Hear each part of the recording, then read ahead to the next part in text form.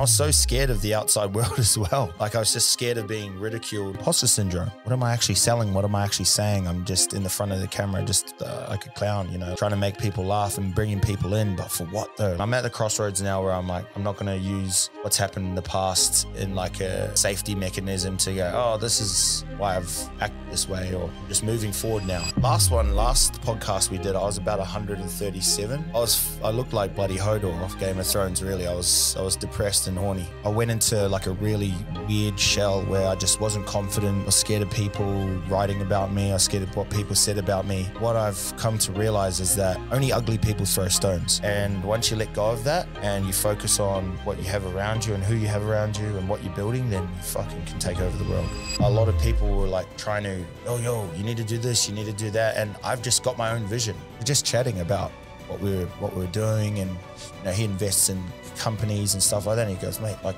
why don't we just start our own clothing brand? We'll go 50-50, you just lead it. And he goes, I'll fund it and we'll just build from there. And I was like, fucking oath. So I thought it was one of those, you know, on the piss chats. And then I've always had the choice of falling back on like, oh, no one will give me the shot. No one will give me the keys to the car to drive, you know? And now I've got them. I've really got no more excuses, you know what I mean? I've honestly removed myself from the streets. I haven't been dating. I mean, I was seeing one chick and she broke my heart, so.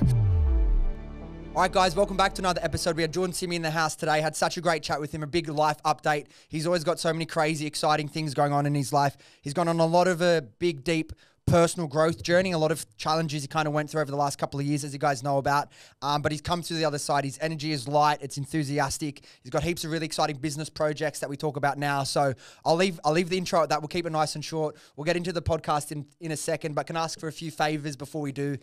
If you're watching on YouTube, do me a favor, like the video if you haven't already, and subscribe to the channel. It takes 2 seconds and it really, really helps me out. Super grateful for everyone that has been doing that lately. I really appreciate it. Then if you're listening on Apple Podcasts or Spotify, if you could leave us a 5-star review, take that time out of your day. It really helps the podcast grow.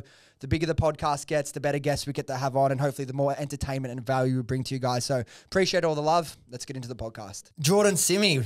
Yes. The story continues, brother. Welcome back.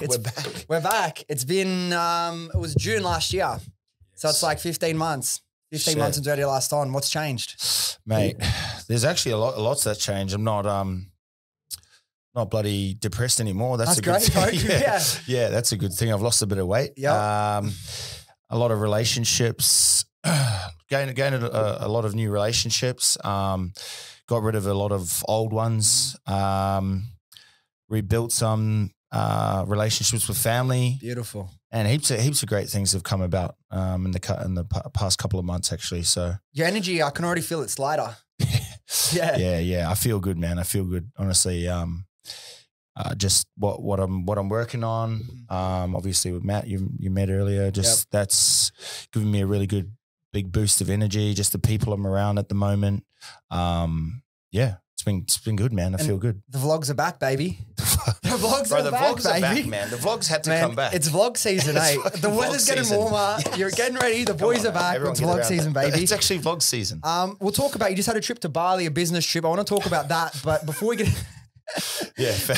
before we get into that, I asked you a question about this boxing fight. It's 14th of September. It's about 3-4 days away, mate. Yeah. So what's the story? It's apparently a long one, mate. Yeah, it's a long story. Long story short, no. So there's a few things that sort of played a role in this. I'm not actually fighting this weekend anymore. No, yeah, I was going to say, like, fuck, he's doing a pod this close. Yeah, it was. I left it till last minute because I really. That's not needed like to think. Yeah, you know me, man. I'm willy-nilly like that. But I really wanted to do it, obviously, because like my opponent that I was fighting is an All Blacks guy, right? Yeah, All Black. One of my childhood heroes. I mean, he's not that much older than me, but you know, he's a hero of mine. And just obviously just being around family and friends back in New Zealand. But one thing, well, my Achilles, my right leg was just like shot. Like I'd wake up in the morning, just my leg would be swollen, couldn't really walk properly, had to like strap it up during training, like tight as hell, just so I could train on it. And then when I'd take it off, it'd just be effed again. Was wanting to push through that. My coaches were like, nah, don't do it. Just in case it does snap, he goes, you're pretty much That's like stuffed. a year out, man. Yeah, yeah. The rehab, the injury itself hurts. Like a couple of situations with my camp that a couple of people couldn't travel. And yeah, there was just a lot of negativity surrounding it. And then we obviously went over to Bali for a business trip. And So when did this call get made? It's definitely off. So I'd say about 2 days ago. Okay, so it's fresh news. Yeah, it was about 2 days ago. I called up the boys and like I really did want to do it, but like it just didn't feel right. You know what I mean? And plus today's probably the first day that I somewhat feel I was a little bit sick over the past 5 days, and today's probably the first day that I got a bit of fucking energy back into me. Sorry for my language, but yeah. So it just wasn't right. Just didn't feel right. Fighting is one of those things as well. You don't want to go into a fight, even like it's, you know, boxing is what it is. You don't want to go in with another guy, massive guy, when your head's not 100% in the game, because heavyweight boxing is different. It's crazy, bro. Like, yeah, like one punch can kill you. You know what I mean? And these guys, and I got really sick of, you know, I won't name names, but someone from that side of the fence was, you know, going, "Oh, why'd you go to Bali for?" And I was like, you guys acting like you're bloody paying me $150,000. You know what I mean? Like, I'll do what I want. Yeah. So it was one of those things. You know, we were still moving over there. It wasn't actually to the last night. I think I ate something over there that made me really sick, and I just lost a lot of weight, spewing up, and I just wasn't feeling it. Plus, my leg injury that was really, really bad. So I got to get more scans on that this week. So, and yeah, it just didn't feel right. So and as you said, if you're not going in somewhat 100%, you could literally lose your life. Like, and these guys punch hard. They're heavyweights, you know what I mean? Like he's 110, 115 kgs or something like that. What are you now? I'm about a 128, 125 at the moment. Yeah. But around my last one, I would say you look smaller, but you're also quite big. Like you look you've leaned down a bit. Last podcast we did, I was about 137. Okay, yeah. So that makes sense. I looked like bloody Hodor off Game of Thrones. Really, I was depressed and horny. Yeah, shit. How'd they take the news? Yeah, not well, which is totally understandable. But what I've realized, man, is like you have to put yourself first.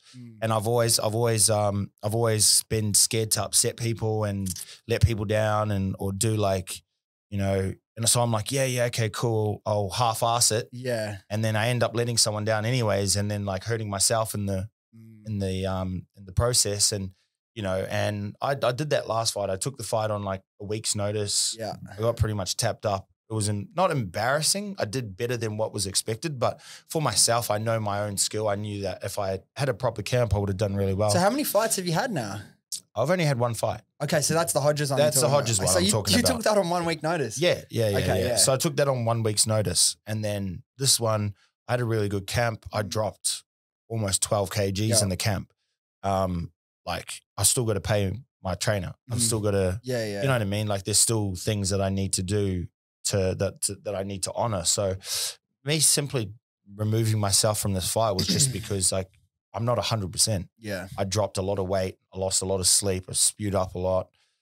I lost like, you know, time and training, and just when you're not going in there feeling close to 100%, man, you could get hurt bad. Particularly going up against like an ex-All Black. I'm sure he's got discipline dialed in. Plus, yeah, exactly. And I'm considered like an influencer boxer. So that's just people want to see you get knocked out. You know what I mean? So, and in New Zealand as well, they like to see blood like that. You know, So I just, you know, you feel like you're more loved from Australia or New Zealand? Man, love's for the weak, man. I don't know. Yeah, probably. Oh man, to be honest, it's mixed, man. It's mixed. When I went home, man, I ran into so many people that knew me from back in the day. It was nice to be home, but yeah, mostly Aussies, mostly like get around me. Cool. So you reckon you'll do a fight in the future? Well, I've already been offered another fight yesterday in January. Yeah. Back in New Zealand. But everything has to be somewhat right, man. You have to, everything has to be perfect, you know, and it starts with the purse. So let's get that right it's first. It's a lot easier to put everything else into 100%. That. No, but realistically, man, like we laugh about it. If you pay me, you know, 50K, I'll go in there willy-nilly. You know what I mean? But sometimes like things like don't outweigh other things. People think it's 50K for one night, but it's not. It's your whole life leading into that for many months. 100%. Like I know about this fight in January now, right? So I'll probably sign the paperwork over the next 2 months, 3 months. But you're training for it now. You know what I mean? You're training for it now, and then you get about 8 weeks out, you go into a camp, you're paying your trainers, you probably train twice a day. So whatever your trainer works out to be, maybe 20, 25%, depends on where you're training. You might go stay somewhere, accommodation, you know what I mean? So, and then all these other, I was going to get this, I had a really big sponsorship lined up, and that fell through due to certain clashes in sponsorship with the event. So I was just like, well, I'm here to make money first. You know what I mean? But with my leg, I was really, really hesitant, but I was like, you know what? I'll just strap it up. And then I got sick. I was just like, no, I can't do it. Bali belly will get you, huh? Bali belly and I don't mind. I won't say that on camera. I like the vlogs, man. No, we got to take this out. So talk to me about Bali. You were going over there for the new business you're working on. Well, that was initially the plan. That was initially the plan. And just got caught in a vibe, eh? Well, when you're around the boys, it's hard not to get caught up in a vibe. But the initial plans were to go and check manufacturers out over there, and I did actually get in contact with one, so we might have to go back over there in the next couple of weeks. But we just went over there. I think my business partner and I we actually just needed to have a little break. To be fair, like we still went out for dinners and shit over, but it was just good to get away from Sydney for a week. And the one person that I did get in contact with, a friend of mine runs a clothing company through there, but I think we're most likely going to go through our manufacturers in China that we've been communicating with. So we've got to find a translator for that person at the moment. So that's been its own little journey in itself. But yeah, talk to me about going over to Bali. I've gone through the process. I've got also a clothing brand on the back burner, but yes. So many fucking different things that I've, want to do and always slides down the priority list. What was the thoughts on, potentially going to Bali versus, China? Well, we're very willy-nilly. Mm-hmm. Like if we feel it, then we go with it. You know what I mean? So we just looked at it. Intuitive. Exactly. Intuitive. It felt right. And I mean, we were wrong, but at the time it felt right. You live and you learn, baby. Exactly. But I think we just wanted to go check it out over there. We want to just go see what it was like. I had a few friends that run their clothing companies over there, through a couple of manufacturers over there. Yeah. But yeah, it was really short-lived, to be honest with you. I think I visited it one day and then ended up going to party with the bloody Indonesian mafia. No joke. That better be the vlogs. Come on, put that in the vlog. So talk to me about the idea for the brand. Like you and Matt been working on it for a little bit now. Talk to me about some of the thoughts behind it and kind of what you want to do differently in coming into the clothing space. I've always been a part of clothing brands and just seen the whole scale and build outs and the design process. And I'm a big fan of fashion as well. I love it. I love the process. So it's a very expensive game though. It's an expensive game, time consuming. You have to have the right people around you. And a lot of people are starting these companies. So if you don't get it right, if you don't get the marketing right, then you can go your first collection and then fucking blow out. You know what I mean? So Matt and I met, it would have been about a couple of years ago, like just briefly playing poker at a mate's place, a couple of strippers. No, I'm joking. I'm joking. But we were playing poker. And yeah, that's when we met. And then it wouldn't be probably about 3-4 months ago. We became pretty tight. Me, myself and Dan. And we were just chatting about what we were doing, and he invests in companies and stuff like that. And he goes, mate, like because so many people would come up to me and be like, man, why aren't you starting your own thing? And and you know, it's like, because you need money to start your, you know, and then he goes, why don't we just start our own clothing brand? We'll go 50-50. He goes, you just lead it. And he goes, I'll fund it and we'll just build from there. And I was like, fucking oath. So I thought it was one of those, you know, on the piss chats, and then messages the next morning. Yeah, like we just kept going. Yeah. So, you know, it's, and, you know, initially he just was like, nah, you just do it. But it's cool when you can build something with someone and you jump off ideas, and, you know, it's when someone's spending their money, you want them to be involved. You know what I mean? So they can't look back and go, it's your fault. Yeah. So, yeah, we've been doing that together, and it sort of just came about just by chance, actually. So, how much have you shared about like the name of the brand? Is that public or anything yet? Yeah, we've said it a couple of times, but it's Past Love. It's called Past Love. Yeah. It's not just like you might have a past love, like a person, a place, a time, a moment, whatever it may be. One of those names that'll mean something different to everyone else. Like exactly. Yeah, exactly. To myself, it's my beautiful ex-girlfriend. I love you. I care about you. Sorry. Fuck, we've gone back in time. I'm joking. Take me back now. You know, same as Matt's as well. It's a moment in time. I was going to ask you, who are you fighting for this time? But you don't have a fight anymore. No one to fight for. That's why you pulled out, mate, bro. Fuck this. There's nothing No getting one to about fight it. for, man. No, I was just Sheila's doing it getting for the around dedication. So anyways, he came up with the name. It's a pretty cool name. I'll give you that. Yeah, cool it is. name. Everyone, so we were sitting at breakfast, right? And we were like, wow, okay, we need to come up with a name. Literally these things I know mates who are still trying to take ages. This was our first conversation. He goes, like, because we were at the time talking about this and that. And he's like, well, why don't we just call it Past Love? And we're sitting around the table, and, you know, me being, I'm the creative guy. I'm like, oh, I don't know, man. And then other boys are like, no, that's a really good game. And I was like, oh, shit, it is really good. Yeah. So we just stuck with it, man. And we've actually just been like ticking the important things off. You know, sometimes people just go out the gate. And they're like, yeah, there's a clothing brand. You haven't trademarked it. You haven't done. We're just doing everything. We got someone building out like a really, really, really good website. Yeah.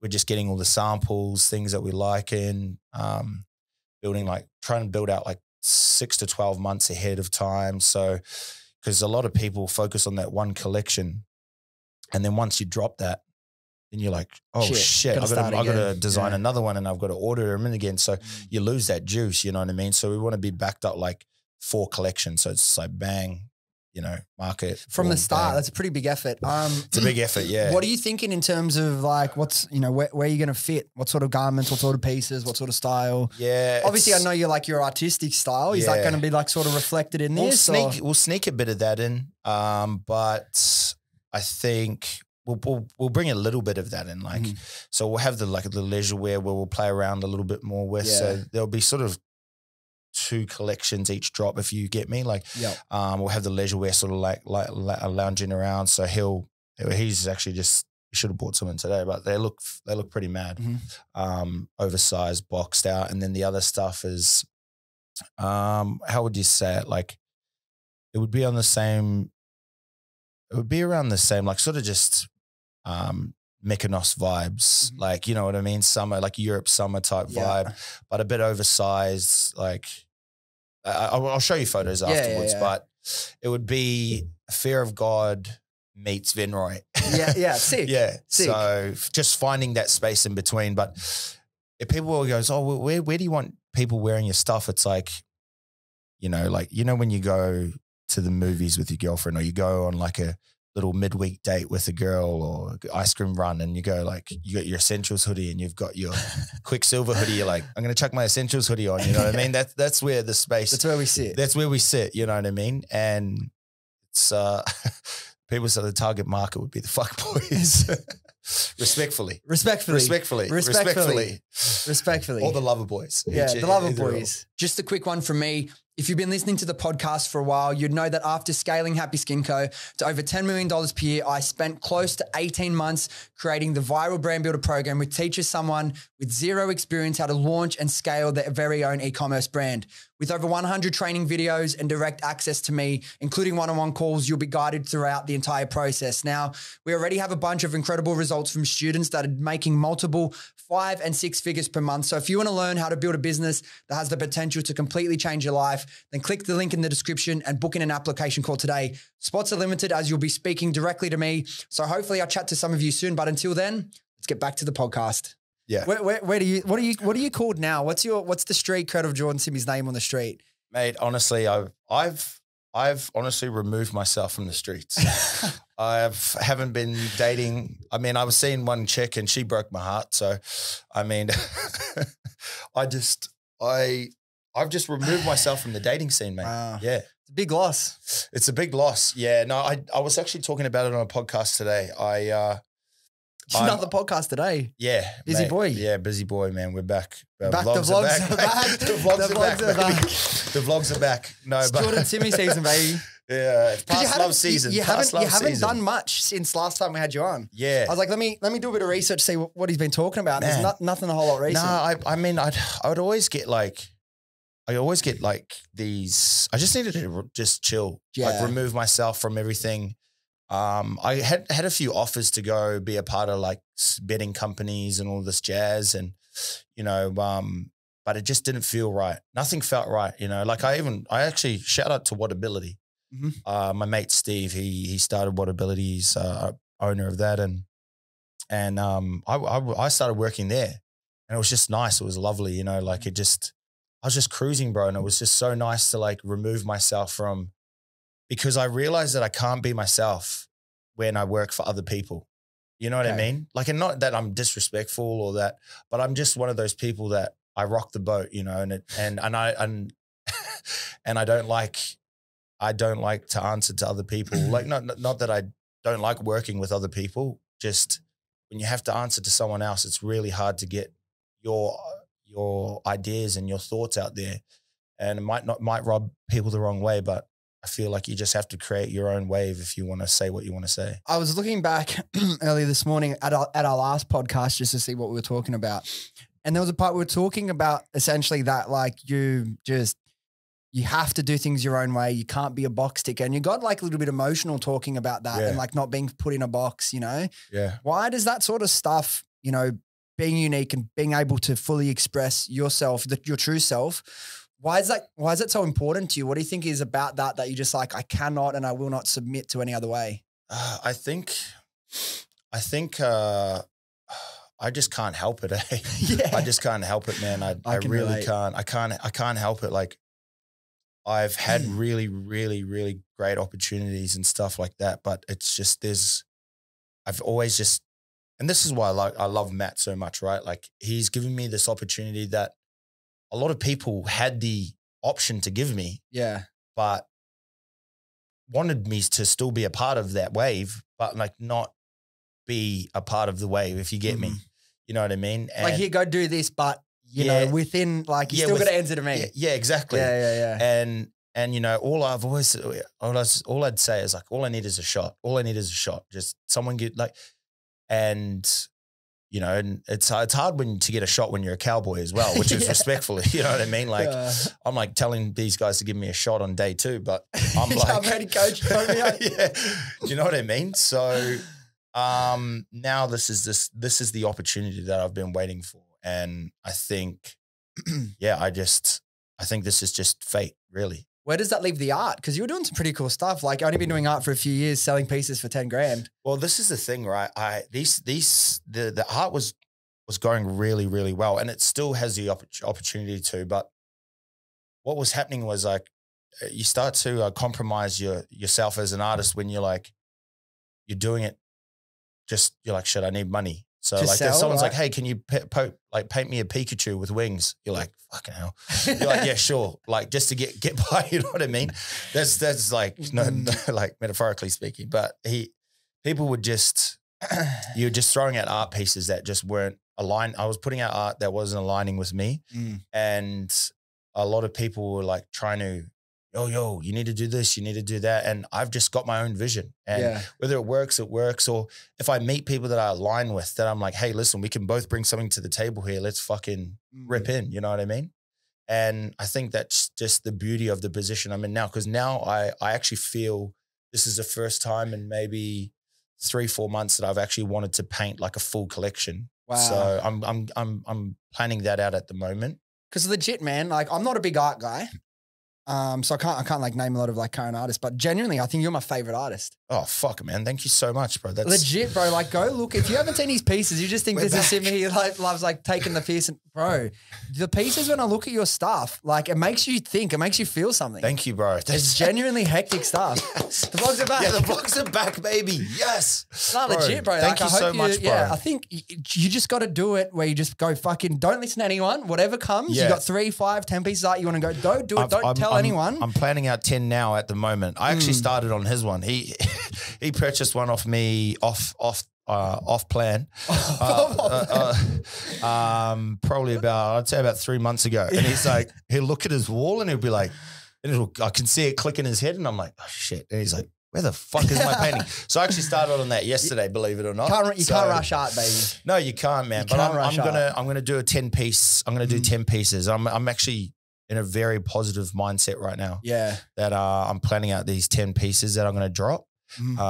Create content around it. Yeah. But fucking each one can be a story, right? yeah, exactly, man. Exactly. So I think I've always been a little bit scared as well. This is what I was talking to a friend about, is that I've always had the choice of falling back on like, oh, no one will give me the shot. You know, no one will give me the keys to the car to drive, you know? And now I've got them. Now I'm like, I've really got no more excuses. You know what I mean? Like I've got everything pretty much in front of me to go, hey, listen, like here's the money, here's what you need to build a clothing company. You talked a big game, let's get it done, you know? So, and all the art falls into it as well. So it's all creating at the end of the day. You're part of an exhibit, you're part of a show or something, right? Like that some of your pieces? That I was a part of? Yeah. Yeah, so that show was curated by the director of National Art School. And Stephen, is that Stephen Alderton, that guy? Yes, yes. So he's like the big dog of the art industry in Australia. And like on paper, I actually had no right being in that art exhibition. So about 3 or 4 of those other artists, so 8 were selected, including myself. And about 3 or 4 of them had won the Archibald Award. So, and the others had all graduated with like, what do you call it? Full degrees and like from the National Art School. So these guys were like the best of the best in Australia. And then you got like an silly old street artist come in here just painting with his feet. But my one was one of the only ones that sold. So what piece did you have in there? I painted. Okay, so the funny thing with that is I had painted so many because I only got 2 weeks notice for that. And everyone else had about 6 months to paint for it. So I took my piece in and the owner of the art gallery was like, no, it can't be in here. Like, that's not good enough. And then I was like, in front of everyone too. And at that moment, actually, I got a bit offended. I got really offended, but then I thought, well, like, who cares? And that moment actually changed me as a person individually. You know, when you go through things, it can either make or break you. Yeah. I thought, he goes, yeah, no, that's not allowed. And they were arguing about it. The director of National Art School was on my side and he's like, I can't have that in my art gallery. They initially didn't really want me to be a part of the exhibition. Just because you're too rogue, you're not part of the inner circle. Yeah, the inner circle vibes, you know, and so I just said, I'll paint a new one right here, right now. So this was about a day or 2 out of the exhibition. I was like, I'll paint a new one here, right now. So then I ended up painting 2 of them. They both sold. It was called Romeo and Juliet. The idea of it was based around Romeo and Juliet, but it was actually a story of 2 lovers that had it was forbidden love. They couldn't be together. Just life got in the way, family. Their love was so strong, but it just couldn't keep them together. So one art piece I sold, the other piece was sold to a random person that I don't even know where it's gone ever. So the idea is that eventually these 2 pieces will find each other again, and the love will be connected. That's mad, bro. Yeah, that's actually hectic. I love that. Yeah. So I painted these pieces with the owner of the gallery, and he got to know me more. And he goes, you know what? He goes, I actually thought you're a fucking stuck up arsehole. And I said, mate, I'll tell you what I am. Yeah. I'm the But best looking dude here, but I can paint and I can play drums. No, I'm joking. So then he painted with me. I got the buckets that I was sitting on. I was playing drums at the back. So then we were just painting, him and I, at the back of the art gallery in the like literally, what do you call those alleyways? Like, yeah, cool. It was just him and I, and this guy like sells like thousands of dollars. He would have sold millions of dollars over the time. So this is the owner, not the director, right? No. This is now the owner now, who didn't actually like really fuck with me. So now he's spending time with me, teaching me different strokes, teaching me about paint and the draw. And like, you know, these are all things that I didn't. Because you just freeballed it, right, when you started? Oh, yeah. I was using house paint. I pulled out house paint. She's just like, Christ. I said, man, this is all I can afford. And he's like, so he got me a couple of paints and I was like, I hate this paint. I need the house paint. And then he's like, so him and I started vibing so we opened it up and I get about 150 people to it. So this whole thing's packed out and, you know, people are taking photos mostly around mine. And the person next to me just won the Archibald Award. And her piece was up for like 80,000 and my one was up for like 10 grand. And then believe it or not, Isra Man from the Broncos. Wow. He bought it. That's mad. So he bought it online. He's like, mad. Yo, I want this piece. That's so cool. he purchased it. And then that was pretty much the only one that sold from the exhibition really. So, that must be a pretty cool feeling though. Like after being the outcast, the guy coming, you know, they didn't even want in. Yeah. No credentials. Like, well, it was so confusing for me as well, right? Because, you know, I'm not the fucking richest guy, but at the time, like I could only paint with what I could afford or what I had left over. So I learned how to mix different colors and stuff like that. And, you know, you can get advice from people, but when like I felt like some of the other artists was like, oh, you shouldn't be using that paint. You shouldn't be using that paint. And I'm like, bro, this is all I can afford. Painting is actually a really expensive process. So, I was like, this is all I can afford, man. This is all that, you know, and house paint lasts forever. So I'm like, chuck it on, get it on. So that the director of the gallery, I still, even though it's like, I believe I'm a sleeping giant with it. Like I still want to be the biggest artist in Australia. Like, and it might not be the most appealing to the eye, but like I want to be the most sought after artist in Australia, like within the next 2 years. I believe I will. And, you know, and I genuinely believe that my art, even when like I painted that in the alleyway, but as soon as you put that piece of that red devil looking thing in the gallery, it like consumed the room. You know what I mean? Like people were drawn to it. Like they had no choice but to go and look at it. Yeah. And I felt like all my pieces do that. Like, they do. No, that's what I'm saying. Yeah, it like draws. And you don't know. You almost don't know why. Yeah, it's like it's a Teletubby holding a baseball bat. Like what the, you know what I mean? But it's I think it's because when I do paint with like a certain emotion. Whether most of the time it's happiness. When I'm happy, I paint. When I'm sad, oh shit, Get on the beers.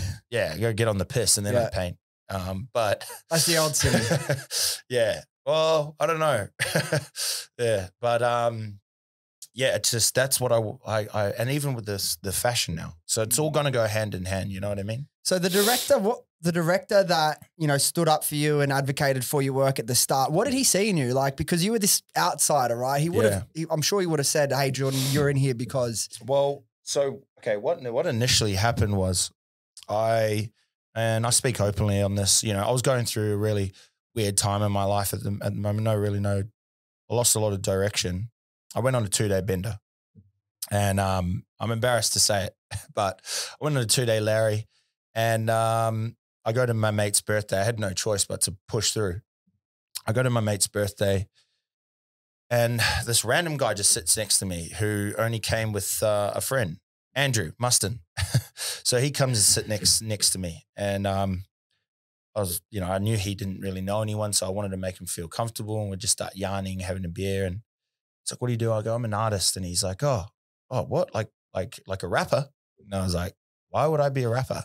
But obviously, you know, he read it wrong, read the room wrong. But then so he ends up being on the National Art School like board. So he's like, man, your art is incredible. Like, can we go for dinner next week? Again, I thought these are one of these times where people are just talking shit on the piss. Anyways, he hits me up. We go for dinner on Tuesday. He goes, I really want to introduce you to the director of the National Art School. He's like, I think he might want to mentor you. Wow. So I'm like, okay, cool. I don't even know what that means, but I'm like, sweet as, cool. Let's go meet bloody Professor Snape. But so I go meet him at the National Art School. And you had no experience with like artists. No, right? nothing. Yeah. No, nothing. Like this is, so I didn't really know how big this was, you know, and I walk into the office and, you know, he's a very intricate guy, you know, like you can tell he can read people really well. And so he just like looks at me and he's like, what do you want from art? And he's like, are you just using art or you? And I was like, man, I was like, what the fuck? I was like, mate, can I have a boxer? Can I have I don't even know what I'm doing here right now. I thought I was coming here to get some free paintbrushes. But I think I just told him, I can't really remember, but I went hard. I was like, man, I want to be the biggest artist in Australia. Like, and he's like, what about the world? And I was like, mate, I'll start with Australia first and we'll go from there. But I think the difference as well is like, if you can marry art with your like content creation piece and that storytelling piece, I think the amount of cut through you're going to get that other people aren't even going to be able to figure out how do they get the art to the world. You know what I mean? Yeah, exactly. Something you can do like differently. 100%. And it's like, it just coexists. I felt like I need art to just coexist with my life. It can't be my main thing because it's destroying the process for me.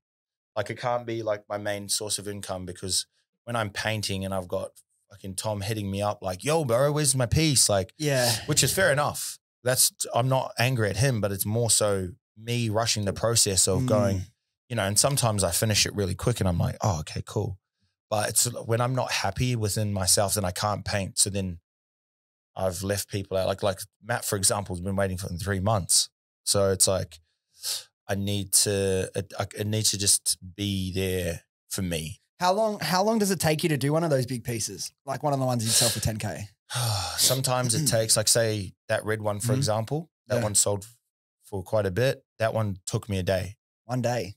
Well, not even that really. Yeah. But then some take me 3 months, 4 months. Yeah. But it's a beautiful thing, man. And I can't wait to share this next bit with everyone. So when you say you've already got like an idea for a collection, is it an emotion? Is it a story? Like how do you plan that out? So pretty much what I'll do is I can only do big paintings, right? So I never really plan a piece out, right? Like I'll have bullet points on sort of like this goat one time that I painted. That was just off the back of something that I read on the news, but like it just when I'm happy, it just organically comes. I listen to Kanye West when I'm painting and it just it just comes to me. And at the time it might look like where I paint in the garage, it might look like shit, but when you remove that painting from the garage to the gallery, it's like changes its whole. So people will look at it from where it's at in that time. And they'll be like, oh, that's actually that looks weird. But then I'll take it to the gallery and they'll go, holy shit. So it's just environment. You know what I mean? It's just removing that from the garage. And I can see that at the time. I can be like, this would fit perfectly. And, you know. I'd love to see the next collection, man. I'm going to be painting. I'm painting it all in the next couple of weeks. So I love it, bro. And then as you continue to grow, like we said, you've gone on this massive growth journey over the last 12 months. Your art will develop, you know, and change over the next, you know, many, many years. Speaking of that journey you've gone on, I know you're very like, you know, deep thinker, processing things. You spend a lot of time in your own head. Sometimes it's good. Sometimes obviously has negative effects. What's like one thing, like one realization, one lesson that you've took out of the last year that you're like, wow, that's big for me to get? Is there anything that stands out? Anything that's changed within you? Anything you've learned? Yeah, something that I've learned right now that I probably will be is like relationships. You know me, I used to love Used you know? to. I love the idea of it, but I think for me, right, I was so drawn to relationships with chicks or like, partners because I wasn't 100% within myself.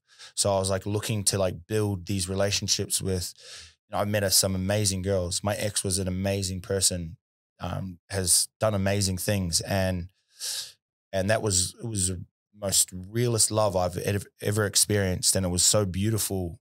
But because I wasn't full within myself, within my own backyard, hadn't ticked off all these boxes, I was putting stress within our relationship because I just wasn't fully, 100% a man within myself. So there was so much stress on my relationship. And I then realized that it was the case with all my relationships. So one thing I've taken away is that I'll never get into another relationship until I have majority of these boxes.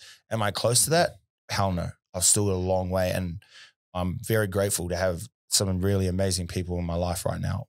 Matt, Dan, the boys, but we're moving, we've got goals, you know what I mean? So I know that eventually I will be that person, but now I've stepped away from the idea of being in another relationship for a long time until I'm able to be that guy. It's a massive step, even the awareness of what you just said. You wouldn't have had any fucking idea what you were doing. That was just, that was you being you. It's all your self-protection mechanisms as well, right? Yeah, yeah. So even the awareness in that is a massive step. But you're almost putting like all your hopes and dreams of a happy life onto the pressure of this one girl who has to make up for everything you've ever lacked, everything you've ever feared. Exactly. You know what I mean? Yeah. And there was all these, you're always going to have, troubles that come up, but just not being able to deal with them properly. It was just putting a lot of pressure on others to do what I should just be doing for myself. Yeah. You know what I mean? Or just trying to create little side things. It's part of growing up, bro. There's no manual for this. You've had as well, like a pretty hard life in a lot of different stages as well. And that shit, trauma manifests in your life at different stages in different ways. Yeah. And I know for a fact, right, is you use these things as like a fallback to go, oh, you know what? I've done this and this is why I've reacted that way. And I honestly could not be thankful for the position I'm in today with my crew. And that's why I'm so passionate about what we're doing. But I'm at that time. I'm at the crossroads now where I'm like, I'm not going to use what's happened in the past in like a safety mechanism to go, oh, this is, why I've acted this way, or I'm just moving forward now. And I've reached out to people from my past, family, friends. Even when I went back to New Zealand, I caught up with a lot of family that I had a lot of anger built up towards them and then me. It's all been good, man. It's all good energy, good vibes. You know what I mean? So I'm trying to just push that out towards people that are in my inner circle, and loved ones. So it's like you said, like first step's awareness. And then with the awareness, it can be really easy to use that as a crutch or an excuse to fall back on. Yes. Right. And where you're going sounds like you're trying to not do that anymore. Yeah. From my experience, and we all have different things that we don't do right. We're all trying to navigate, particularly in relationships, it's really difficult. Like if you do catch it, right, yourself exhibiting one of those bad, habits that you get into whenever whatever's making you feel not good, to just realize it, own it, and say it and say, look, it's not an excuse, but that's probably why I don't want to be like that. Yeah. It's a big step in the right direction. Yeah. It's just like, how long can you feel sorry for yourself, and sometimes you don't want to go out there and say too many things because you don't, there's certain people watching that you're like, they don't believe in you. You know what I mean? So I'm at a point now where I'm like, it's just time now. This is the perfect time to get things done and make things right. And I think back in the day when we met, I was pushing out like a negative persona. I mean, it sounds fun and positive, but like, you know, the whole party thing beforehand, before the podcast.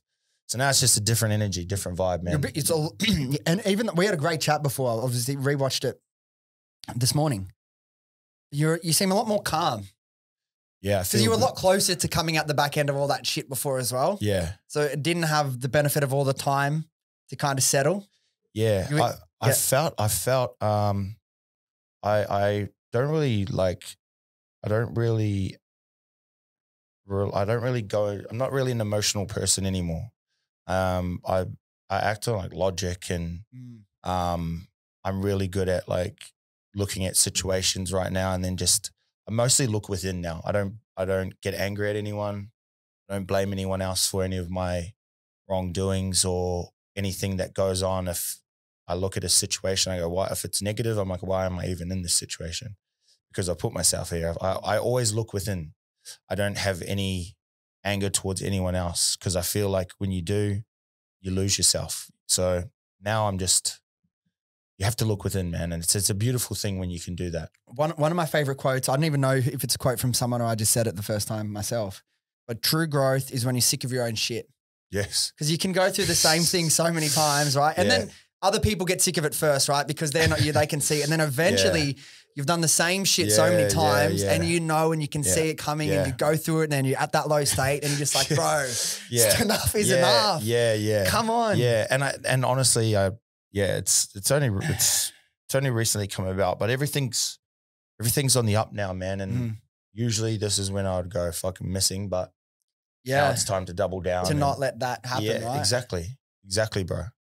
You seem in more control of, you know, honestly, it's just what decisions you make, and, you know, not having one of those, okay, I've been really good for the last 3 months, let's go celebrate. Fuck, where's Jordan? Oh, we're celebrating. No, but, you know, in the... No, I get you. Yeah, no, you're so right, bro. And as I said, man, it's knowing your strengths and having just a good crew around you and doing right by that crew. What I realized is I had so many friends. I had so many acquaintances and people around me, and I'd always be that guy who will go to places and people were like, Simi. And I realized that, and I just heard a couple of things. Like, I can't remember exactly the quote, but like, when you have too many friends, like, you know, like, it's not a good sign. That's interesting. Yeah. I've never heard it, but just thinking it's interesting. I think it was Mike Tyson was talking about it. Yeah. And I had heard it a couple of times. I read it in a couple of books. So then I ended up, it actually just happened organically, but I ended up culling my inner circle. So maybe like 4 people. And, you know, you always have people that come in and out, but there's those 4 people that I genuinely know now that I will protect, do anything for. If they're not in the room and someone's saying something about them, I'll have their backs. You know what I mean? Like, friendship can be very willy-nilly in Sydney, especially.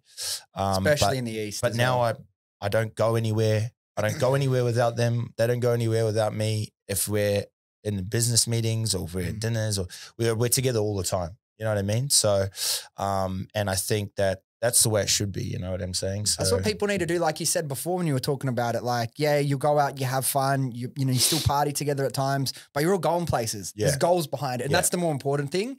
Whereas, like, at times in the past, you probably were just too caught in chasing the vibe. In the good times. Chasing the vibes, and like everyone's going part like the circle that I'm in now. These guys, like, they hustle, they work hard, and you know, so it's like you want to be able to learn and you want to be able to give back and like try and create more of that energy. You know what I mean? Yeah, for sure. So what do you say? Do you think your priorities have changed over the last year? I just want to win, bro. I just want to win now. And I felt like might not be much like the people I was with, but I just needed a change of scenery. And then also the vision has changed. And I've always wanted to have this opportunity to build a clothing brand and to build a creative space wherever it may lead off to. But and since doing these little things, it's somehow brought us together, and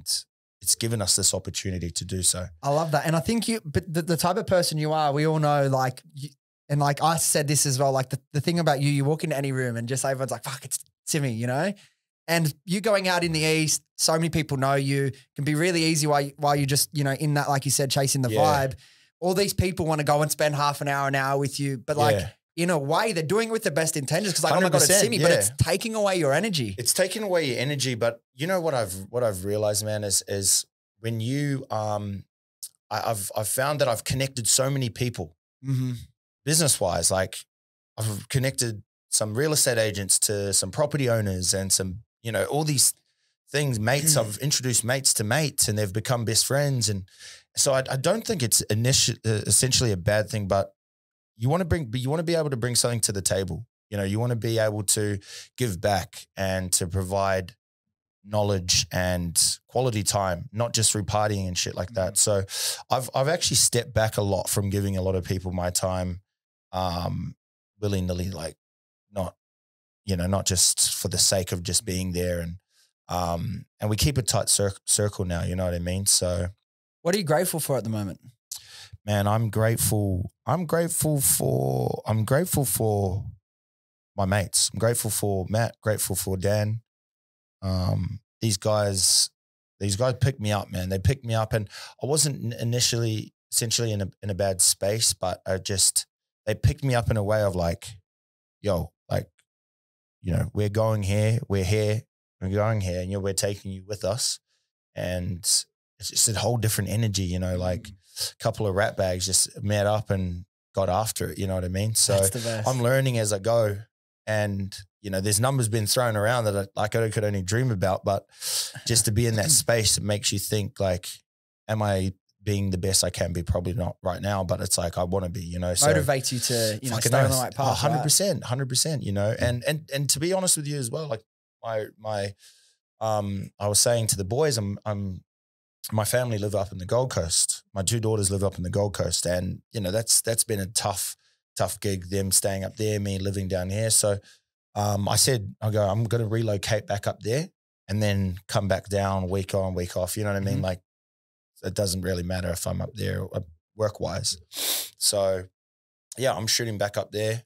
Cool. And I'm going to be spending a lot more time up there with them so that whole relationship's being rebuilt. And my family's, with my mother's moving there as well to live with me up there. So it's all good vibes, man. Opportunity for like reconnection as this new version of Sim, like much more mature, more healed. I'm still a rat bag. I'm still a bit crazy. You don't want to lose what makes you you. Yeah. And I can't help it. I literally can't help it. It would be to your detriment if you tried to get rid of that. Yeah. And it's just calling a spade a spade. I look back on it sometimes, I go, fucking hell. But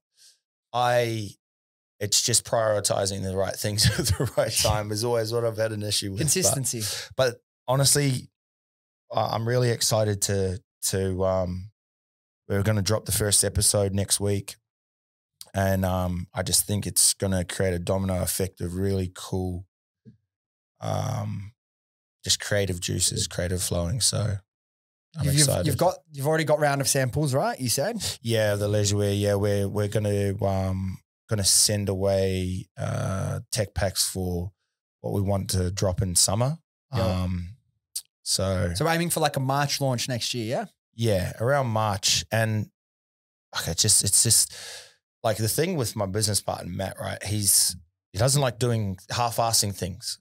He's like, this is what I want. I want it to be like the storytelling, you know, like so brands are like, that's the thing with Earls, right? They do really, really nice photos. There's storytelling behind their photography. There's storytelling behind their videos and their reels and you know, all the big brands have that, but it costs a lot of money. He's like, I don't give a shit. He's like, get it done properly. So, sorry, we're not rushing it. We're making sure like all the boxes are ticked and we're just working out as well, like the storyline behind it all. I do a lot of mentoring with e-com brands, and one of the most common industries niches that people come into for the first business is clothing. Yeah. So very relatable. Yes. I think unless you're experienced in business or you've got like a bit of a following behind you, clothing's going to be really difficult as a first business, right? Yeah. What's been the biggest, do you think, challenge in this like early stages of researching, preparing, sampling for clothing specifically? Learning how to speak Mandarin. That's been a bit hard, but no, I think when you're spending other people's money, like to that extent, you want to make sure that you're not over ordering. You want to make sure that, you know, your first 2-3 collections are going to it could be a hit, or it could be you just get your money back. You know what I mean? So I think it's just being confident with yourself, because when it's your own money, you're like, okay, whatever, you know, we can do this, do that. But I don't also want to let my business partners down. You know what I mean? So it's just that process of making sure everything's done right. And then also when you're setting away what you want, you can't assume that you know what, because they'll send it over to you. I've seen my mates with their other clothing brands. They'll send the stuff over to you and you'll go, I didn't ask for zippers up to the armpits. Do you know what I mean? They're like, well, you fucking said it. You didn't specify it. So good luck getting your money back from Beijing. Bro, one thing, again, and I don't know how many rounds of samples you've got, like you have to be so specific. You have to. You have to. And like, it don't be like, okay, yeah, 1 or 2 rounds of samples will be done. No, bro. No, bro. No, that's why you have to be. If you're working in 12 months ahead, you got to be. You have to. But that's, I mean, he brought up a friend of ours, with Earl's. Yeah, he gets a translator to be there. So when you're doing, initially we're planning on going over to China to this warehouse to go. It's cool. China's fun. I had good fun in China. Yeah? It's good fun. Where did you go? Like Shenzhen. So all around there, there's heaps, like massive city pumps. Okay. And then spent some time in Shanghai as well, but that was more for the beauty expo and stuff. But I had heaps of fun in China. Yeah, well, because I was thinking like, you probably go over there, get the translator, take over the blocks that you want. So you might go shopping and be like, oh, this is a perfect block. We wanted this color, this length, this size. You take it over there, you meet with them, you see the conditions that they're, you know, making these things in. Yeah, like it's not a sweatshop and whatnot. So, you know, and just get it all done and dusted. You know what I mean? Get the bags made up, the tags made up. Like you can just get it all done there. And you potentially even meet so many different other manufacturers over the course of time. So I think that's probably what will go down, but we're just planning it all now. But yeah, that's probably the hardest thing right now. So I think like 6 months, what is it? Like 6 months-ish, a little bit more until March, 7 months. Yeah. It's going to go quick. It goes quickly, bro. Don't think you can put your feet up and chill. No. Because then as well, you got Chinese New Year from like. Yeah, Chinese New Year, it's like. They shut for a whole month, pretty much. 3-4 weeks at least. Yeah. So, yeah, it's exciting times, man. But this is why it's like I'm still working at what ability. Matt obviously still has his. So it's just making sure everything's right. And that's why it's probably easier just to fly over there. And this is why a lot of clothing companies, you know, either don't make it initially, or they get to a certain point and they can't break through that like bubble.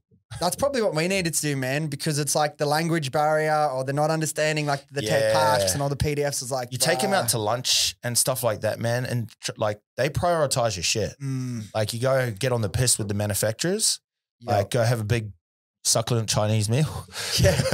Dude, that's exactly what we did when we were over there. Yeah, exactly. It was like legit a big succulent Chinese meal. Couldn't put it any other way. Like they take you to these restaurants and like they take you out the back, come.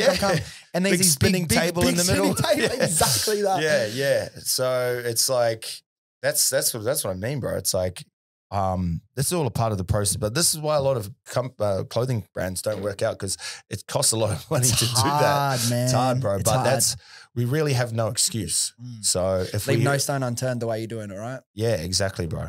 What's keeping you up at night? What's keeping me up at night, man? Probably this guy having sex. No, I'm joking. Mate. Bunk beds? No, I used to not be able to sleep because I was so anxious. But oh man, what keeps me up at night is just what we've got going on. Man. I'm truly excited for the next couple of months, and you know, we just need to focus a bit more. I need to focus a bit more on it, and just get it all locked down and get a bit of confidence. The fight was keeping me up a lot. You get a good sleep tonight then? Oh, mate.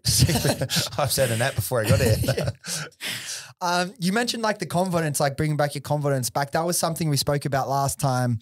Obviously, like from the outside looking in, you're Jordan Simi, you're this confident guy. But going through, you know, the stuff you went through and like you had your confidence a little bit rocked and you had to rebuild that in a different way. How has that journey gone over the last year? You feeling more yourself? Good. Yeah, bro. Yeah. I'm back, man. I'm back. I went into like a really weird shell where I just wasn't confident. I was scared. I was scared of people writing about me. I was scared of what people said about me. But what I've come to realize is that like only ugly people throw stones. And I'm not talking about like maybe just ugly looking. Sorry.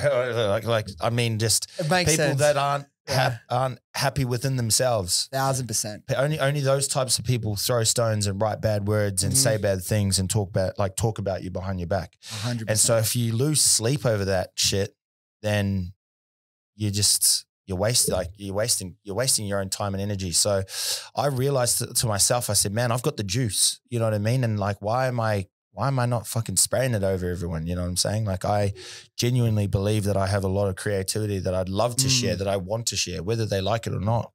It's up to the people, but I just believe that I've got my confidence back and the people that I'm around, man, I'm like, it's a beautiful thing, you know? It shows, and it's such a cliche. I'm sure you've heard it, but like just hearing your last 4, 5, 6 months since you've been rolling with this crew, that, you know, you're the product of the like 3 months, 2 months, 3 months. Well, you're the product of the, you know, 5 people say you spend the most time with. So if you're fucking, you know, hanging out with a bunch of boys or girls who are going nowhere, that just don't have any goals, any big plans, you're probably going to follow the same path. Yeah. And you know, it's like, I've got mates from my other circles that I also want to have that influence on them as well. So sometimes you got to leave your small town and go out in the big world. You come back and you bring those guys back with you. You know what I mean? So there's still people that I still love you'll go and cherish. Back and you won't win them all, but maybe one. You'll cut through to there's that one about or 2 or two, 3 guys there that I'll go back and get when I'm killing it. You know, so yeah, man, I've finally got my confidence back, man. I got my wings back, and I really don't care what other people think. And I love everyone though. That's the difference. You know what I mean? How we'll start to wrap this up as well. But how is like it just seemed you seem very different to last time energetically, like a lot more settled. How has that mental health journey gone on for you? Because you were very much at the start of the awareness of that journey back then, right? And it's not like mental health isn't this thing. Okay, I figured it out. I'm sweet forever. Yeah, it's ups and downs for everyone for as long as we live, right? But how do you feel like that journey has unfolded for you? Oh man, it's been difficult, man, because I won't lie, as you know, my last relationship taught me a lot about everything that I had been doing wrong my whole life. And there's still a lot of things, I'm not perfect at all. Like there's still a lot of work I need to do. There's a lot of self work that I need to do and a lot of pulling out that I need to do. So I'm not quite there, but I just think that I needed to stop being. I was so hard on myself. I was like, so I felt bad. I felt sorry for myself. As I said, man, I was so scared of the outside world as well. Like I was just scared of being ridiculed and what do you call it? Like imposter syndrome. It's like, what am I actually selling? What am I actually saying? I'm just in the front of the camera, just like a clown, you know, like trying to make people laugh and bringing people in. But for what though? Like, what's the purpose of all this? So I found purpose. I've found that as I said, I've removed emotion from anything now. I'm not really emotional apart from, you know, maybe death. That's obviously I've had a couple of situations over the last couple of months, but I don't let anything else get to me. Anything like emotionally, like it's all, everything's maybe Chinese farmer. Yeah. It's good. Look, it's good. It's good to see, bro. It's good to see you start to come out on the other end of that. And like that relationship that you had and lost was a gift to you. Yes. And you probably needed to lose it to realize all these things. Yeah, for sure. Because that was honestly the greatest love that I've ever experienced. And I didn't realize it at the time. And I'll always be in debt to that situation because it taught me so much, man. It taught me so much. It actually, I didn't realize like, it just, you want to be able to look after people. You know, you want to be able to look after your inner circle. Am I there yet? No, but I will be, I reckon. I believe. First, you got to be able to look after yourself. Exactly. Yeah. See how we go on Friday. And one thing we spoke about as well, and you've done it, probably not at the consistency that you would like, but like you in the podcast form is like a magical recipe, right? What's the plans with that? Like, because if you had the right format, the right it could be people fucking love you in that format, right? What's happening in that space? Well, bro, you know what? Now that I'm potentially, now that I'm going to be working for myself soon, starting this brand, and you don't have to answer to anyone. So I don't know if it's going to be like a jump on by myself and just look at certain situations going on in the world, or just interview a couple people here and there.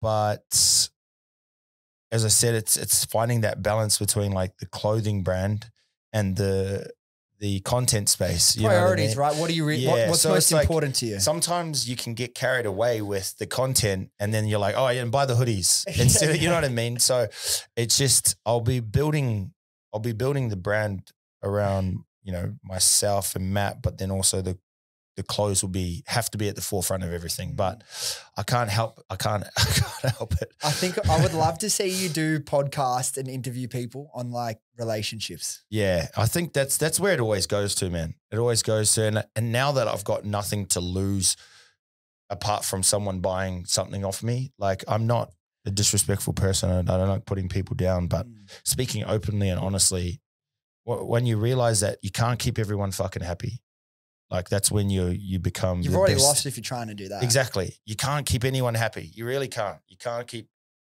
literally. I didn't realize that until recently. Yeah. And once you let go of that, and you focus on what you have around you and who you have around you and what you're building, then you fucking can take over the world. Fucking oath. I reckon. Say launch early next year. We'll get you back in a year. We'll do it. We'll do a catch up once your boys have launched. We'll talk about that, all the learnings that have come through. Hopefully, talking about heaps of early success. Now, for everyone that wants to jump along, obviously, people will find you on Instagram, Jordan.Simi, right? Yes. Where can people find Past Love and Heart Gallery? What's the best place? So, just on Instagram, Heart Gallery. The Heart Gallery website's live, so that's all there. Past Love's getting built out at the moment. I think he's in Bali on the piss at the moment, the web developer. So we were just with him actually. Just on Instagram, man. Instagram for now. So we'll be dropping the vlog on the Past Love YouTube channel as well. So that'll be most likely Sunday after the boxing. This coming Sunday. It'll be out a couple days before this podcast. You listen to this and you want to check out the vlogs. So after or before? Well, the vlogs come out on Sunday. What time's when's this one dropping? Tuesday. Oh, perfect. So, okay, cool. I might drop it on Wednesday. It'll be out. Anyway, have a look. It'll be out. It was just out a couple of days ago, or it'll be out soon. The vlogs are back. The vlogs are back. Anyway, let's wrap it up there. The vlogs are back. Jordan, Simi, thank you. Thanks, brother. All right, guys, thank you so much for listening. If you enjoyed this episode or you got something out of it, do yourself a favor, do me a favor, do your friends a favor and share this with them, and they can come along on this journey with us. Thanks again, and I'll see you next time.